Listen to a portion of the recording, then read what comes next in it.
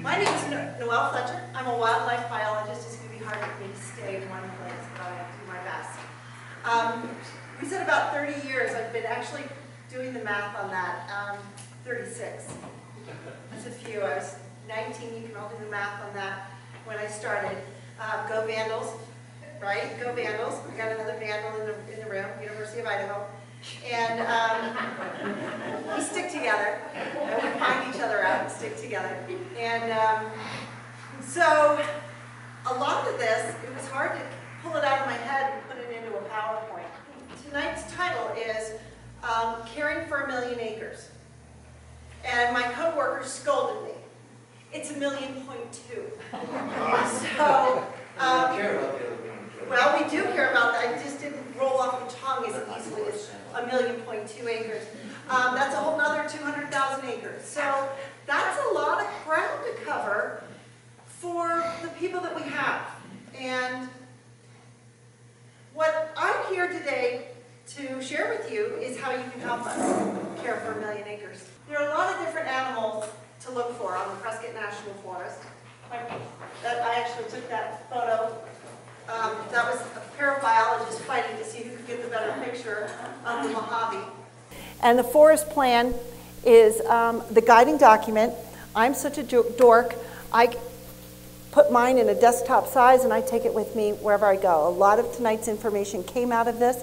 This is the one for the Prescott. This is a guiding document designed with public input. This was not done in a bureaucratic government vacuum. This has community and public input in this. So I just want folks to know that, it has a lot of good information in it. So, and it drives our project design, how we design a project. Where are we going to cut trees, and then implementation, how are we going to cut the trees, and then monitoring. Did we have the effect we said we would?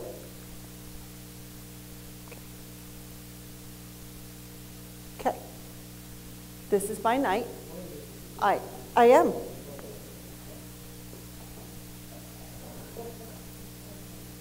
I am. So I think I hit that one. No, next. Enter. It's not giving me enter. It's not giving me anything, Robert. So there you go. I don't know what I'm doing wrong. So the next slide is, it's a list. So I just wanted, and it's more of a list for effect. It's a list of all the federally listed species and the ones that have habitat. And what is important to understand is under the Endangered Species Act, the species and the habitat are treated as two separate entities, and we have to analyze the effects to both, and we have to discuss them and consider them. And so it was more of a list for effects purposes than anything else. The next slide is another huge list. See, you're not going to have to see them. We're just going to skip right over them. And I think they'll be incorporated into the video of this talk. And if anybody would like to request my PowerPoint, I can certainly try to make it available on the Prescott Audubon Society website. So the next list is Forest Service sensitive species. What happens is the Forest Service, am I back in business? Yeah. Thank you. So I'm going to go back one. These are my listed species. And you see the spotted owl has critical habitat, the willow flycatcher has critical habitat, and then we have some fish, a lot of fish, and some snakes, and the western yellow-billed cuckoo. Okay? So that was just, and those are the sensitive species just for the Prescott. There are hundreds of sensitive species in just Region 3. Region 3 is just Arizona and New Mexico because of the diversity. And so we're going to look at, so what does 1 million acres look like? Depends on where you are. That's a lot of country to cover. So this table came right out of our forest plan, and it's a breakdown of each vegetation type. It's the potential natural vegetation type.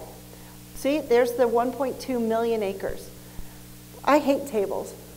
I love pie charts because they show a picture and that you can talk about it. So what I did is I grouped them. And let's look at this biggest one. This biggest one is the pinyon juniper evergreen shrub. Picture that, pinyon juniper with evergreen shrub. Those are your evergreen oaks, the oaks that keep their leaves. And if you add the 7% of pinyon juniper woodland, that is just pinyon and juniper, that's 40% of the forest. That's a ton. That's over a third. Then the next biggest chunk is this orange one, and that's a category all by itself. Chaparral. Chaparral. We all know what chaparral is. And then we've got the grasslands. You've got semi-desert, Great Basin, and juniper grasslands are another quarter of the forest. That's a lot for grasslands. Ponderosa pine is 9%. It's these two right here. And the riparian, our favorite, where we all like to go birding. See that little sliver right there? That 1%? Oh, that's the desert. Where's my riparian's over here. So the desert is 1% and the riparian is 1%. Probably some of the more unique areas. And why is the Prescott National Forest so diverse? Why do we have so many different vegetation types in 1.2 million acres?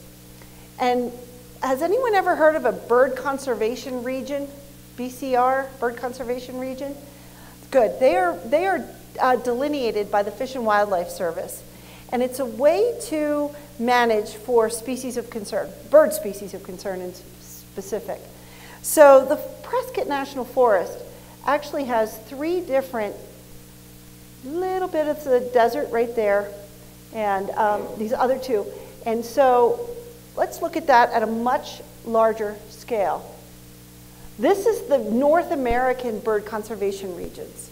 See how, and we are literally at the convergence of 3 of them right there, 16, 34, and 33. And that's our little forest. And you see how big some of these are. These have entire states in them, and our forest has 3. So that's why everyone has the most miserable allergies possible. But the beautiful thing is, we're going to go back to and that you can just type in bird conservation region, and it'll get this map. And there's each region has a different list of species associated with it that is of concern, that's been identified by the Fish and Wildlife Service in concert with other agencies of species of concern based on those vegetation types. And so this map is just for concept only. Each different shade of gray is a different vegetation type on the Prescott National Forest. Yes? Okay. And so there is this, you see the mosaic and you see the little dots and you see all of that. That means that has a little different vegetation type in the middle of another one. And this is like, those 3 vegetation types coming together don't come together cleanly like those little lines on the map. They spill over, they bleed over, and so everywhere you're seeing all of these mosaics, boy, the diversity of the habitat's just going through the roof. It just is. And, that can be, it's interesting to have this. It's funny when you do a mapping exercise based on vegetation, because just for a laugh, based on vegetation types, Sonoran desert tortoises should be at Palace Station. Okay? So if you find one and I don't get a picture of it, you will be in trouble. So some species can even be found within the small inclusions. Okay? So I promise there are, see. So we're going to start. I'm going to go through the different vegetation types, and kind of talk about the different species you would expect to find there. Here's why, before we even get there, why am I doing this? There's one of me, and there are, I'm going to be generous, I'm going to say I'm talking to 30, 40 people. How many people are active in your chapter? Quite a few? How many? Like how many members do you have that are actively birding? Like maybe 50 to 100? That's a lot more people than me out in the field. And you people, most of you have more time to be out in the field than I do. And what I want you to understand is that when you have an incidental sighting of one of the species I'm about to tell you about, that is so valuable to me. That is so valuable to me. I don't know about it. I'm not with you. I don't know where everything is. So the reason I'm telling you about all of these species is I want you to tell me about them when you see them. So I'm going to break this down by the different vegetation types. Not to say that the animals are restricted to those vegetation types, but to say that's typically what we're looking for. And it was a way to, it's a way to group things. It's so funny because they have this, they have I think it's a psychological test where they give you a bunch of species and you're supposed to sort them. Some people sort them by their, kingdom, their mammals or birds. I sort them by the habitat types they occur in or what continent they occur in. So it's just, it all depends on how you think. So I did this by the desert communities are less than 1%. They occur in the lowest elevations of the forest, and they're very weather influenced. Fires were rare, but if anyone's been around the Prescott for the last 20 years, I've lost count of how many fires have occurred on that front between Sunset Overlook and Crown King. And that is because of invasive grasses. For whatever reason, whether they came in with livestock, whether they were seeded in after a fire, whether they came in on the edge of a road on a vehicle. So the fire in the desert has changed that. And unfortunately, that's not having a good impact on animals like this. Now, these animals are not federal. There are no federal species in the desert communities. The desert tortoise is a sensitive species. I have a crew that said they saw a desert tortoise once, and when I asked them for the photo, they said they didn't get one. I asked them if it was moving too fast for them. And they said it was raining. I'm still mad at them. I literally put into contracts the requirement to photograph and get a GPS point of any tortoise encountered. I don't want people picking them up. I don't know if you understand this about them. As a desert animal, I mean, their urine is actually very valuable to them because they can keep wicking the moisture out of that. Their defense mechanism is to empty or void their bladder. So if you pick them up or startle them, you are subjecting them to some very stressful future if they can't get some water soon. So if you encountered a desert tortoise in the road, you would want to wait for it to move.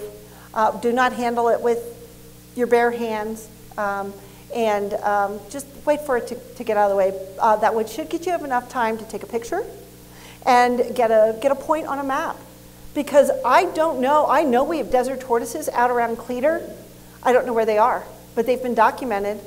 And I think I have up one picture of one crossing the road. So any encounter with a desert tortoise is greatly, greatly appreciated. Townsend's big-eared bats are a sensitive species that roost in mines. And does anyone know of Townsend Butte, which is down by Cleator? I did not know this, but ironically it was named Townsend Butte. It just was. The second largest maternity roost for Townsend's big-eared bats was associated with the mine at Townsend Butte. So, if you ever see one of these, get a picture, and I would like to know where this species occurs. Very important because their numbers are dwindling. Oh, where did my Gila monster picture go? There, okay. I moved it and I didn't take the animation off. Gila monsters are just rare and noteworthy, just because they're super cool. They are venomous. Please don't pick them up. And they can move quicker than you think. Still get a picture. They keep going on and off of the sensitive species list. Some people can't make up their minds. So that's why I like to keep tabs on sightings of them. I encourage that. Phillips agave is one of the plants, and the other one, I'm just going to jump ahead, is the Tonto Basin agave. Both of these, as you saw, are often associated with prehistoric human presence. Yeah. That's a polite way of saying archaeological sites. And they think that they were literally cultivated and carried from site to site. So a lot of times, so use that knowledge appropriately. But it's just kind of a cool thing to note. Grasslands, okay? Grasslands occur at 3,000 to 4,500 feet, dominated by grasses and low shrubs. Fire is key in maintaining grasslands. What has happened is we're so keen on suppressing fire that the upland trees have come down the slopes. They used to burn and kill all those young trees, and they wouldn't get established. What's the movie? Junior Bonner? Is that the right movie? You look at that, and that was filmed here in Prescott, and the hillsides were grass, and now they're solid juniper. So fire is a huge key. That's a whole nother talk. Fire is in maintaining the grasslands, and we don't have any endangered listed species or sensitive animal species. But we all know how the pronghorn are taking it in the shorts, especially this year. I visited with the Arizona Game and Fish Department. They said we are positioned to have this be the worst year on record for pronghorn. I personally live in Chino Valley and saw a doe in the median by Ace Hardware that had been hit. They're coming into places they've never been. They're coming up on the sides of the highway to get the ungrazed forbs. So I live in Chino Valley off of 1 South on the east side, and I would say I am 5 or 6 houses off of the grassland. So you have to, it takes some doing to get to my house. I had a pronghorn in the lot next to me, grazing. And we've lived there 23 years, and that's never happened. So just keep your eyes out. But I just like to see them because someday we might not be able to see them. So that's why I tell my kids to keep their eyes open. Meadow larks are being considered as a focal species for the forest plan monitoring of grasslands. So they're native, they're year-round, and we are trying to monitor their presence on grassland habitats before, during, and after treatment to see if there's a change, to see if they can tell us about the effects of our treatments. And so that is a species that we have transects that we go do. We have, what do we have? We have 1, 2, 3, 4 volunteers in the room that have signed up with the Forest Service to assist us on that. These focal species transects are pretty straightforward, and but I mean, I don't want to blow up my inbox, but it'd be good to know about. I just like Swainson hawks. I see them all the time out in Chino, and couldn't do a PowerPoint presentation about grassland without Swainson hawks. It's fascinating because I see them in the town of Chino Valley, in the town limits, like regular basis. And this year I'm not seeing them. I haven't seen, and last year every morning on my way to work, always saw the same birds, always, adults, always. Have not seen a single adult Swainson this season on my way to work. So all the animals are very, I think, out of sorts with the weather patterns this year. Sensitive grassland plant is green milkweed. If you found this, we'd like to know about it, because we can't necessarily survey for all the sensitive plants out there. We'd love to know about them. So chaparral, remember, 25%. It's from 3,400 to 6,600 feet. Uniform, dense structure. It's just, we usually refer to it as a sea of chaparral because it's just like so thick and contiguous. The fire return interval is 35 to 100 years. That's normal. And there's stand replacing, and that's normal, and that's okay. That's what chaparral does. So the scrub jay has been chosen as a focal species for this vegetation type. So we've got transects out throughout the chaparral tracking their presence before, during, and after treatments as part of a forest plan requirement. Pinyon juniper, 40%. It occurs from 4,500 to 7,500 feet. It's cold adapted evergreen woodlands with 2 species of pinyon, the Colorado and the single leaf, and 4 species of juniper, the alligator, the one seed, Utah, and Rocky Mountain, with some shrub components, okay? There are 3 types of pinyon juniper habitats. There's grasslands, there's evergreen shrub, and then the woodlands, and the woodlands are the densest. The fire frequency ranges from 1 to 35 in the grassland, 35 to 100 in the evergreen shrub, and 35 to 200 years in the woodland. I keep waiting. I don't know. We've had a few fires in Juniper Mesa Wilderness, and they haven't done a lot. They just kind of creep around and are low. It's rare. It's rare to have a fire in the juniper vegetation type. So pinyon juniper vegetation account for the largest portion of the vegetation types on the forest.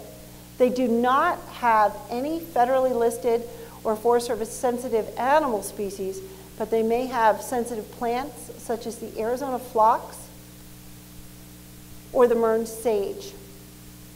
Again, if you found these plants, because some people, I didn't want to just limit this just to birds, obviously, because the plants are the habitat for a lot of the critters that we're talking about.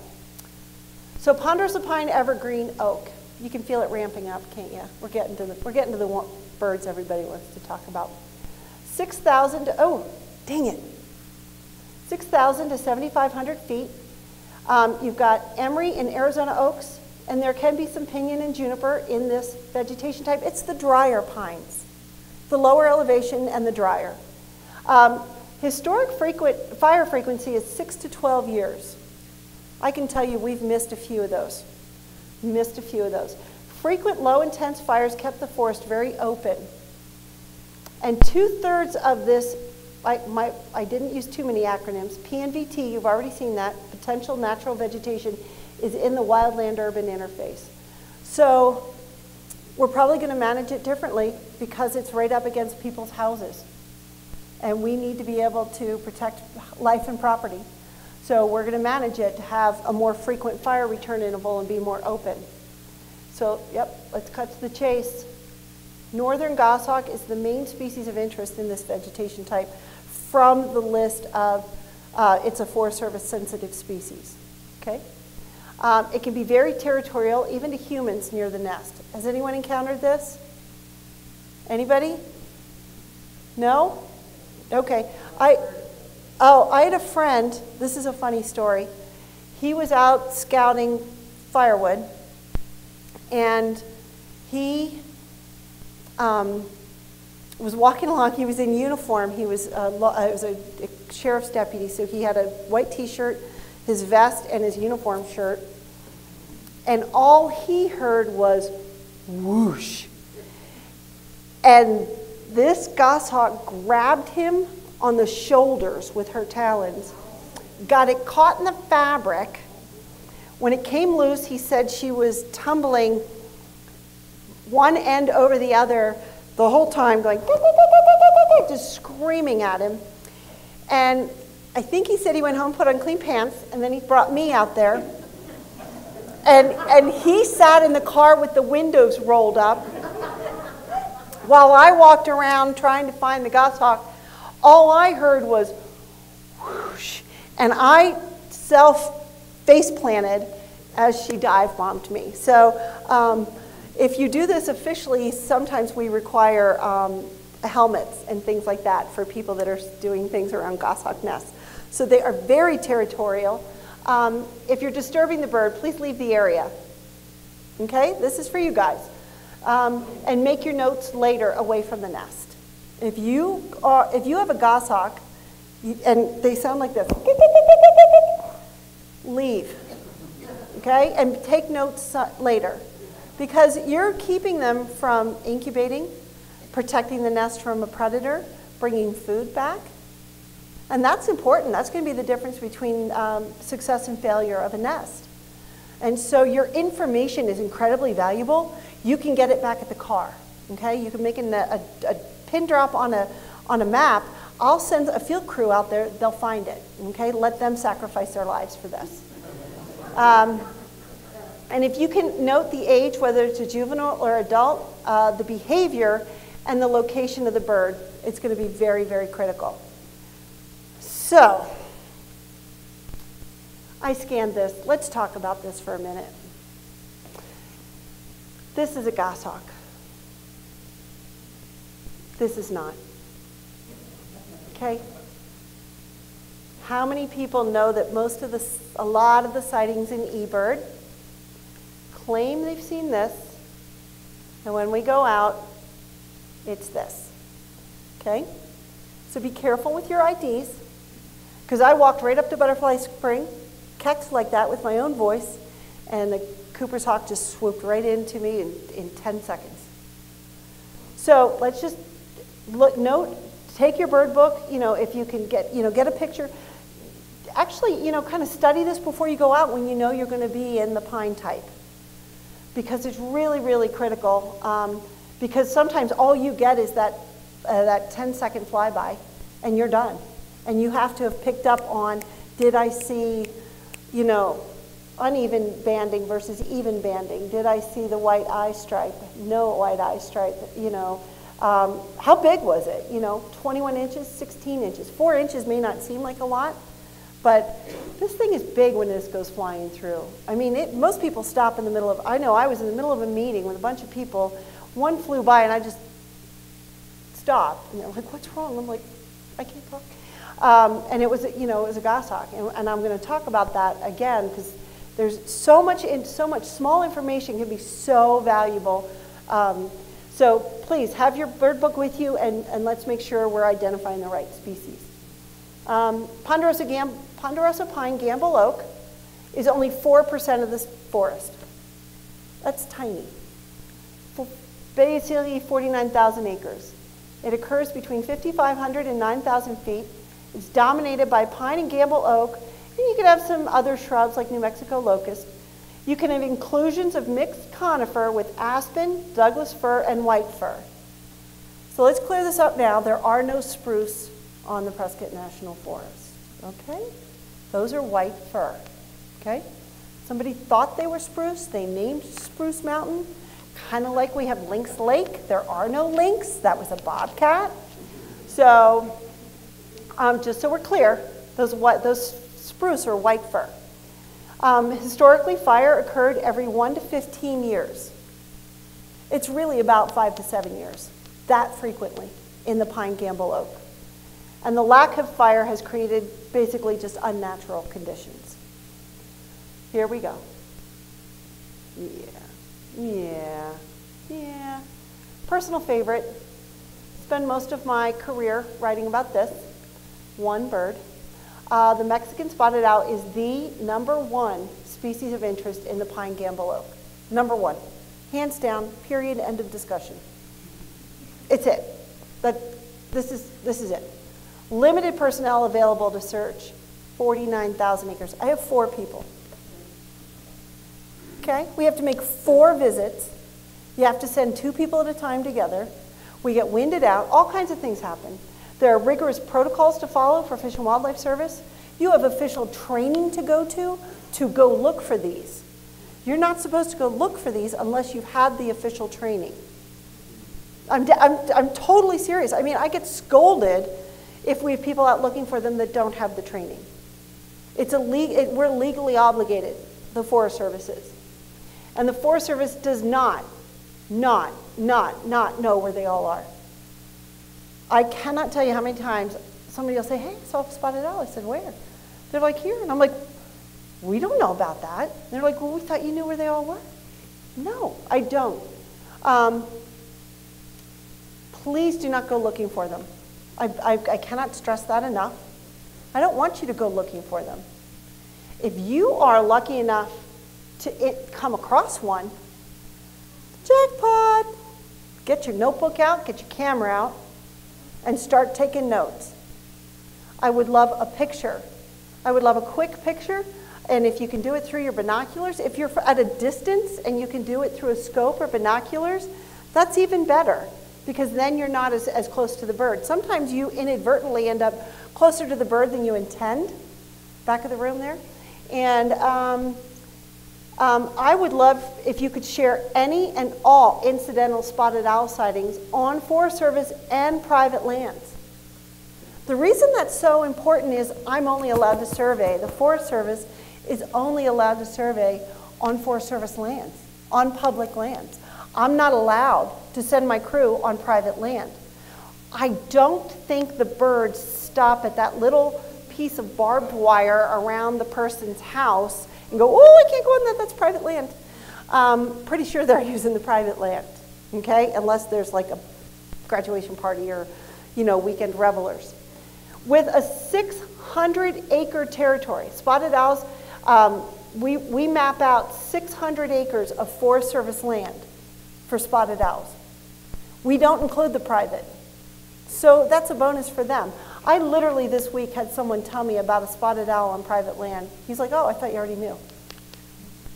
And it's literally between two areas that we've been surveying this year, finding no owls, and the birds right in between. And if someone had told us that, it might have saved us some time and energy and had us get better information and made better use of our field time that's so limited.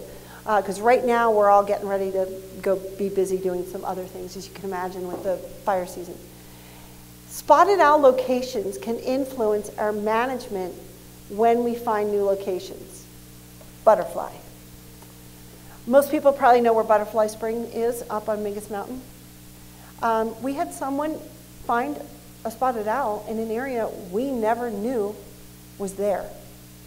And that changed how we were going to manage that piece of land. And some people think they're protecting the spotted owls by keeping their locations a secret from the Forest Service.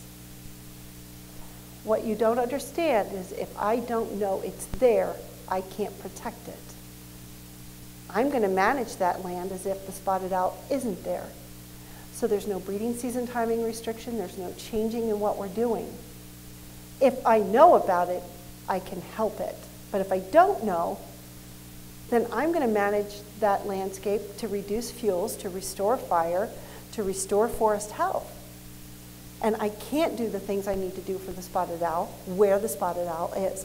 So it really is imperative that I find out about all the spotted owls so that I can manage better. So if you encounter a spotted owl, that picture's from someone in this room. Richard, thank you.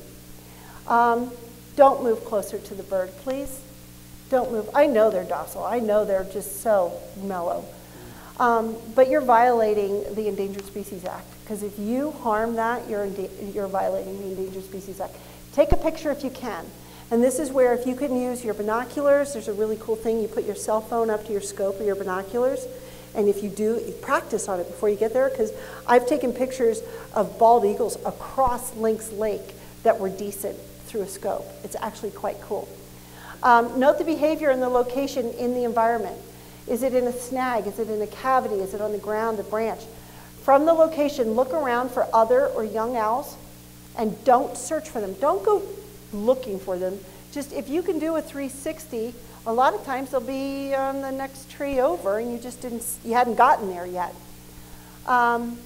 If you can get a GPS point, pull out your phone, depending if you have good service, and go boop, and then name it later.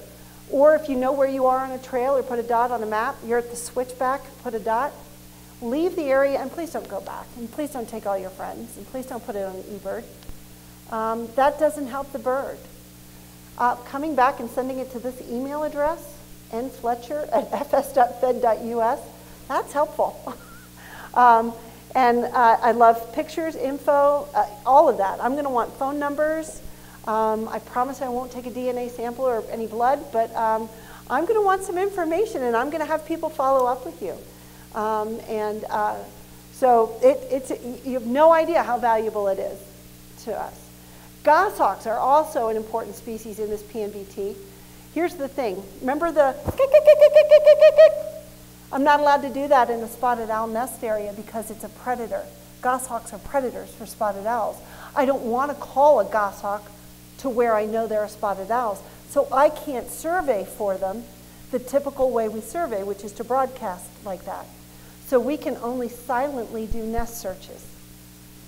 So I'm going to tell you a story, and it's a true story, and it happened to me. Go back. Location, direction of travel or flight, behavior, age, and prey. I cut my teeth as a wildlife biologist on the Tusayan Ranger District, the south rim of the Grand Canyon. And we were doing a timber sale. And I had, I want to say, 5 different sightings of a goshawk. And every sighting was on this half-mile stretch of road. Every sighting, the goshawk was flying north to south. Every sighting. So I searched the north. We scoured every bit of it. Nothing.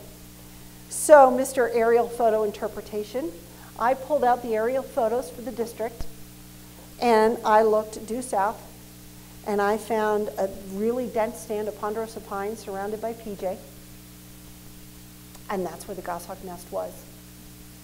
And it was only based on 4 or 5 sightings of a bird flying south across the road.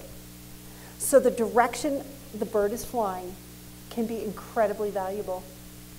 Not just, hey, I saw a goshawk. I'm like, one of my first questions is going to be, which way was it flying? I'm going to ask you that. What was it doing? Was it, if you're out in the woods and you come across a downed log or a stump and you see a pile of feathers, you could very well be within line of sight of a goshawk nest. It's called a plucking post.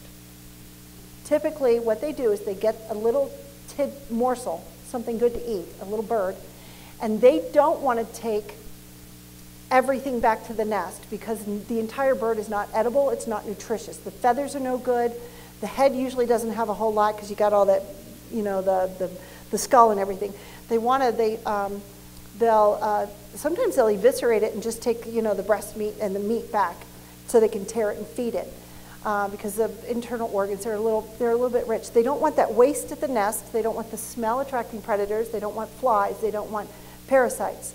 So the plucking post very typically is within line of sight of the nest. So if you're cruising around and you see a pile of feathers, start doing this, start looking, and sometimes it's on the uphill side and you're going to be right at eye level with it. So that is a plucking post. Tell me about a plucking post, or things like that. That is, do a little bit of investigation. Look, see if you do see a goshawk, boom, get a point and get out. And then come tell me. So, pretty cool. Broadleaf lupin is a beautiful plant, typically found along riparian areas within the ponderosa pine forest. It's listed as sensitive, but it's pretty prolific. So you don't have to tell me about that. Eastwood alum root, would like to know about that. That is found around the Senator Mine area. And it's fun when you search this, you get a lot of Clint Eastwood. So riparian, 1%, right? So far, I think I've covered 1 endangered species, right? And it was associated with the 4%, right? Well, here we go. Hold on. Okay? Get ready. So the riparian 1% it ranges from 2,000 to 8,000, because this is everything, from the Verde on up to the headwaters of the Hassayampa.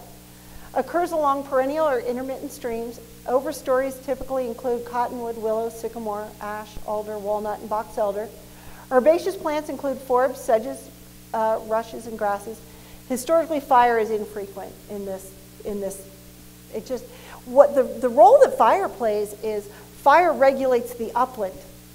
fire regulates what's adjacent to it and keeps the pine and the juniper from coming down into the riparian by keeping it more thinned out on the upland. Fire regulates the upland vegetation from encroaching into the riparian. So the least with the most. So one of the most limited habitat areas on the Prescott National Forest, most in demand by humans, is also the home to the most federally listed and sensitive species on the Prescott National Forest. A little bit insane. So here we go. Thank you, Richard. Southwestern willow flycatcher.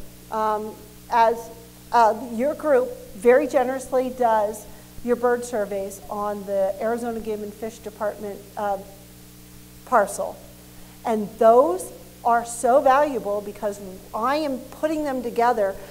This week we had 20 willow flycatcher detections on the Verde River. 12 in one location and 8 in another. So they're coming.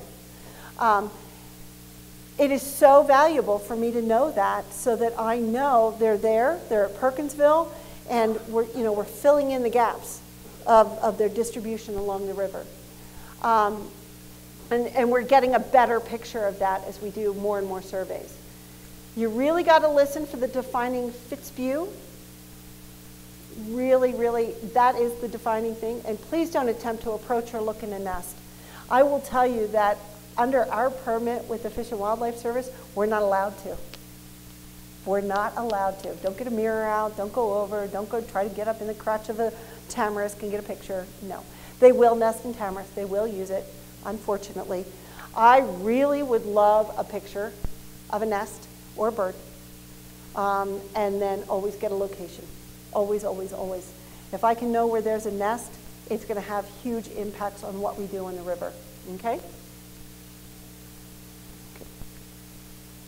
Yay! Love the cuckoo, pretty bird. Love, love, love the call of this bird.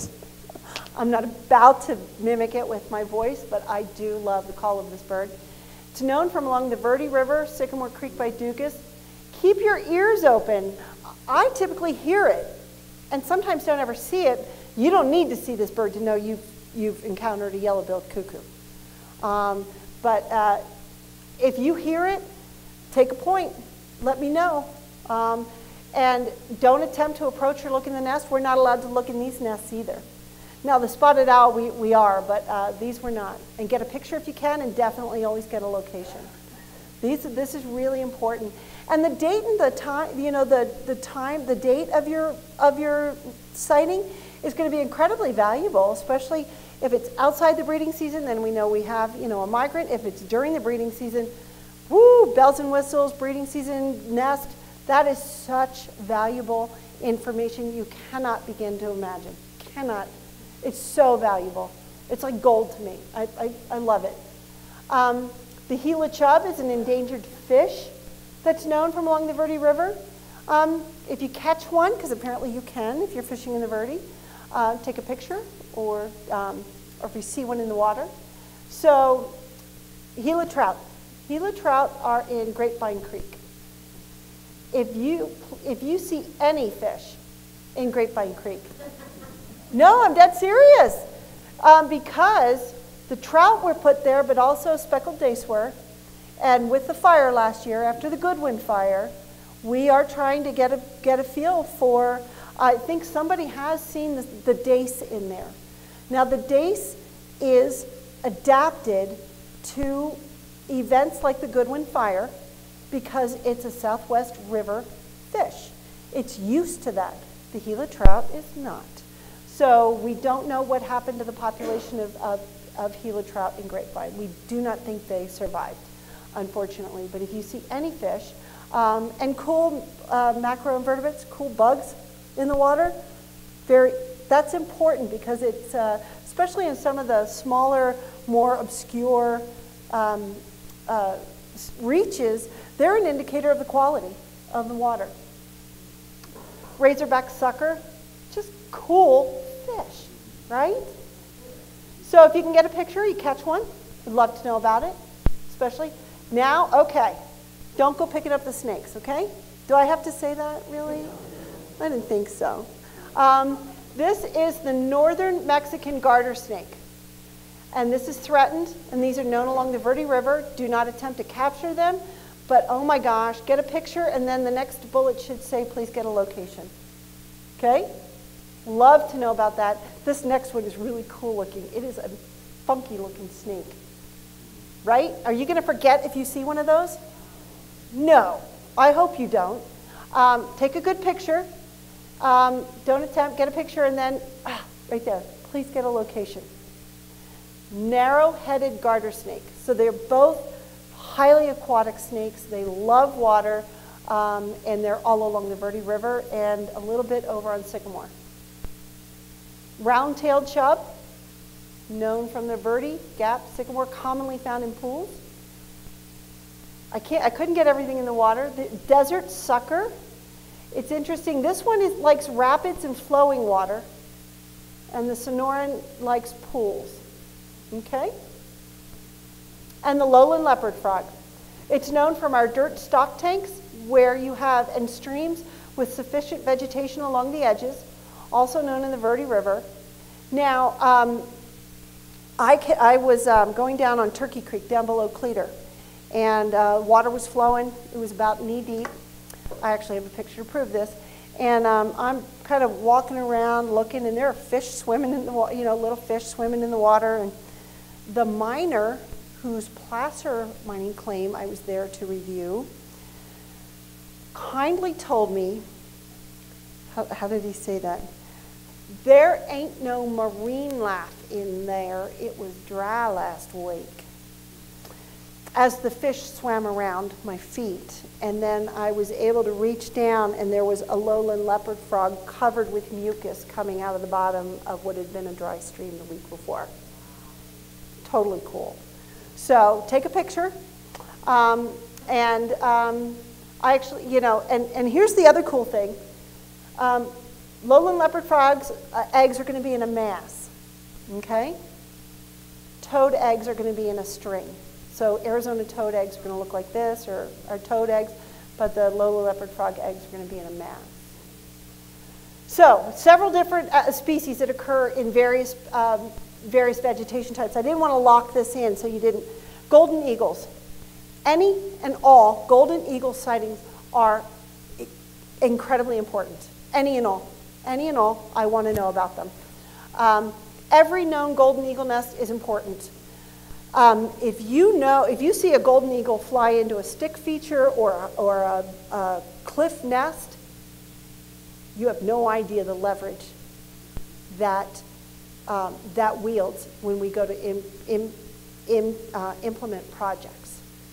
I need to know that so I can protect that nest from disturbance. I learned a valuable lesson in the last 6 months to a year. I've been analyzing a project up in Chino that's 500,000 acres.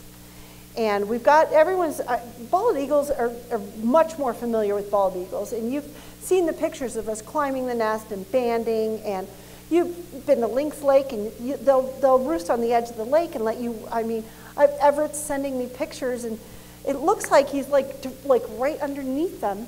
And they're very tolerant. Bald eagles are incredibly tolerant of people. Goldens hate us. Hate us. The Game and Fish will go to monitor a golden eagle nest, and they get out of the car a mile away. Now they have spotting scopes. They get out of the car, a mile away, and the goldens leave the nest. That's how susceptible they are to disturbance. So, do not approach the nest. Do not. Get an approximate location. The nest presence will influence our implementation, and email or text me ASAP. Because you're going to be supplementing. Game and Fish is an even smaller agency than the Forest Service as far as monitoring. You could save them a helicopter flight if you can tell me I have a golden eagle, an active golden eagle nest. That's huge. I don't want you going looking for them, but if you find them, like you're out one place and you're driving by and you see a golden eagle, stop, look, see where it's going. And if you see it fly into a butte or a rocky, Okay, okay, I gotta go tell Noel. Bald eagles, typically found close to water because that's where their primary food is, but they're known to nest, thank you, Richard, in riparian overstory, ponderosa pine, Del Rio Springs, along the Verde River. I want to know about all the bald eagles. Same thing, same reason. Roost sites, I still don't know where they're roosting in the Bradshaws. Still want to find that out. So let's recap. Please do not go looking for a lot of these species. You're violating the law if you do. But if you do happen to see them, how lucky are you? Because guess where I am?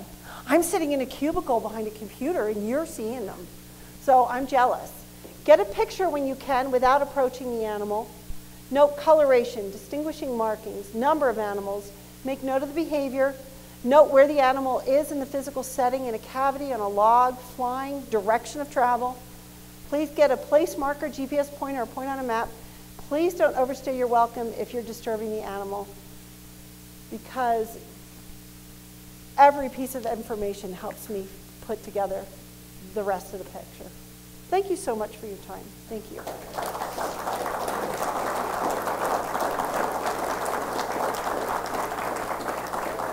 If there's time, I love questions. I love them. Love them. Those deer I see sometimes walking along my backyard or stepping over fences. Once I saw one deer, another deer with horns, and two little ones following. Were those pronghorn? No, those were mule deer. Mule deer. Mm-hmm. Any questions about? I mean, I will thank you forever for sightings. Well, my question has to do with, for example, you were talking about Upper Verde, which is, as you know, the territory that Prescott Audubon monitors as part of an important bird area. And as you also know, there are yellow-billed cuckoos there during the appropriate time of the year. And there are nesting bald eagles on one of the transects, not the one you were on. Not the one I was on, downstream from that. Anyway, but those are not Forest Service properties. Does that matter to you? Absolutely, because guess what's adjacent to them? The Forest Service. So we would be within the disturbance range.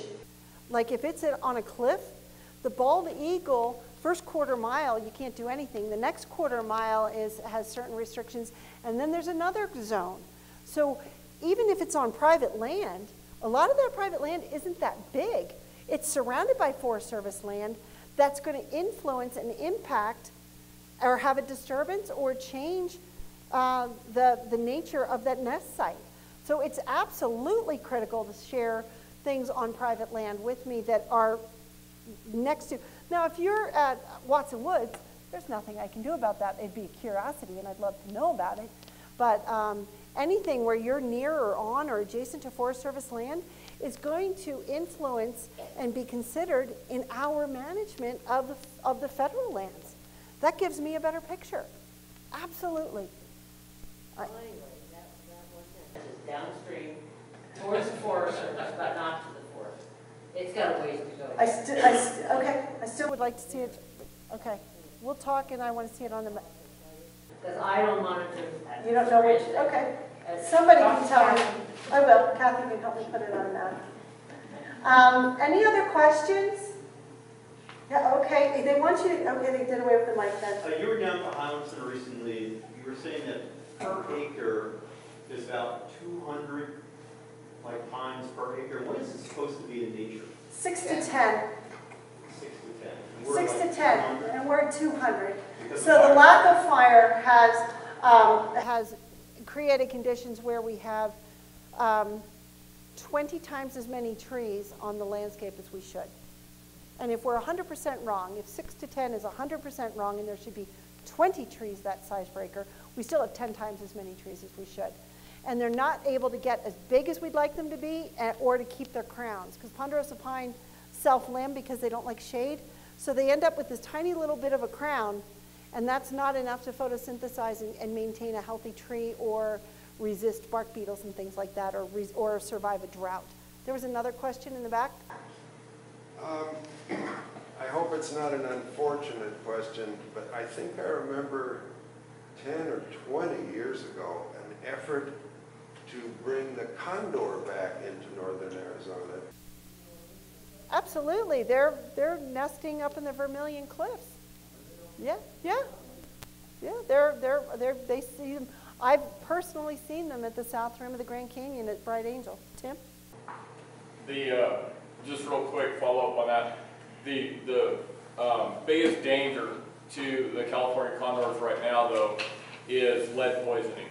The California condors have gotten to a point. I apologize. No one else has been. The California condors have gotten to a point where they key on the sound of the shots. The North Kaibab is a great deer hunting location, but they've gotten to where they hear that shot, they go in, they feed on it, and a lot of the mortalities that Game and Fish has found, because all of them have been marked, banded, and a lot of them radio telemetry, and they found that they're dying from lead poisoning, from eating those gut piles and ingesting the lead.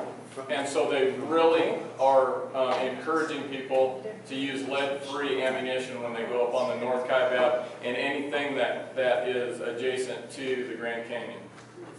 Sorry, Noel. Thank you, Tim. Along that same line, I mean, not everybody has realized that 50% have pack rats or something. And if you poison them with try to kill them, how many, can they tell when they find a dead raptor if they've been poisoned from rat poison?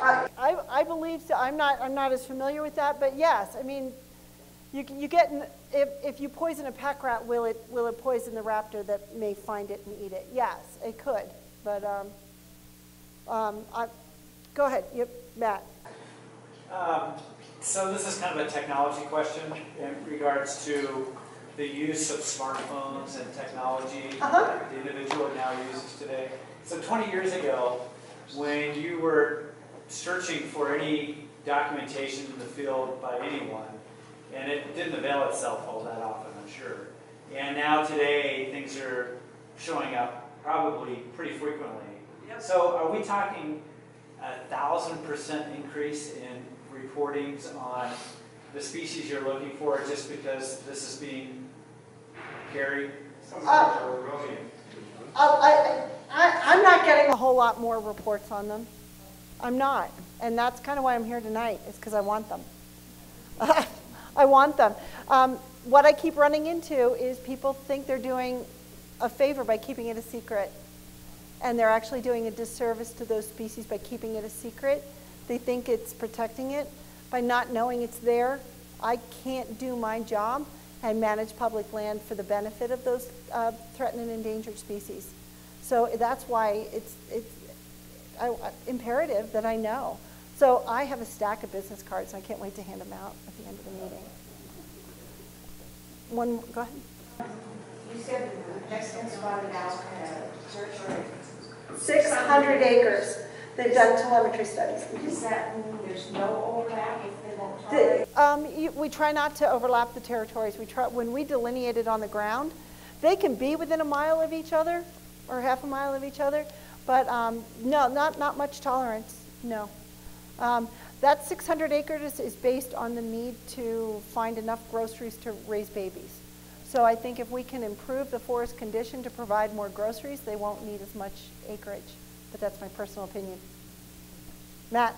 One more. So 20 years ago, I was under contract working with Dan doing surveys for spotted owls in some pretty crazy places, like up by Camp Wood. Did you find any? No. What I'm wondering is what is the oddest kind of nest site that you've... Nest site. See, I thought you were just going to say location, because the oddest location is Cienega Creek by I-17. And I also had a sighting in Dugas. Nest site. Because these owls will nest in canyons and stovepipe snags. They'll go right down in, that kind of stuff. On the let's say the west side of Maverick, where you've got that really funny white fur, bit of butts, chaparral, and there's could be in that white fur. Yeah. Yeah, that's why I said, those small inclusions, We can't dismiss those. You know, I just heard about an owl this week that was at a spring surrounded by chaparral. I'm like, okay. So, and I didn't know about it because somebody thought I knew about it already, and I didn't. So I need to know. Any other, I'll stick around afterwards. Thank you so much. Thank you.